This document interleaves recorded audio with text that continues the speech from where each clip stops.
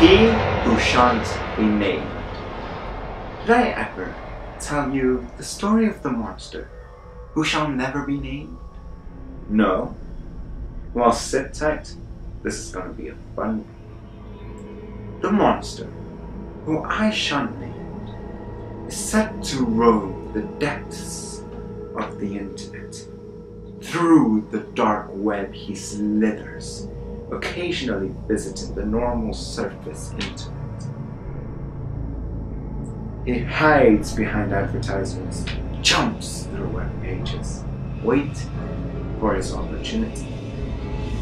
When someone speaks of this monster's name, the monster is given access to be free from the chains of the internet. The body of the person who dared mutter the monster's name is never recovered.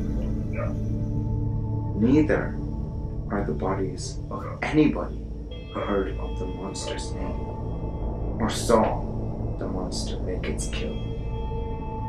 This monster, who shan't be named, has a name.